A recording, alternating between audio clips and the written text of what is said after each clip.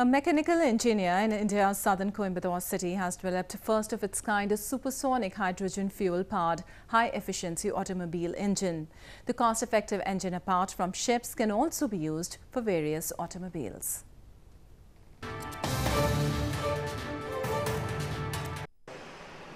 An automobile mechanical engineer in Coimbatore city of India's southern Tamil Nadu province has developed a first of its kind supersonic hydrogen fuel-powered high-efficiency automobile engine.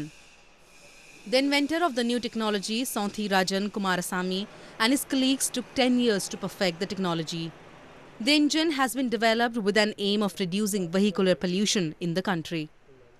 They have now received 3 patents and nod from the Japanese government, where the engine will be rolled out for commercial activities in a few days.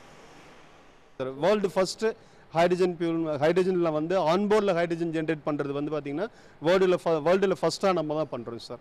ஏன்னா சிலர் வந்து salt water use பண்ணி அந்த மாதிரி வேற other chemicals use பண்ணி பண்ணுவாங்க. But நம்ம டெக்னாலஜில வந்து தெர்மல் எனர்ஜி யூஸ் பண்ணி பண்றோம். ஐசி இன்ஜின்ல பாத்தீங்கன்னா 70% தெர்மல் எனர்ஜி வந்து லாஸ் ஆயிட்டு இருக்கு.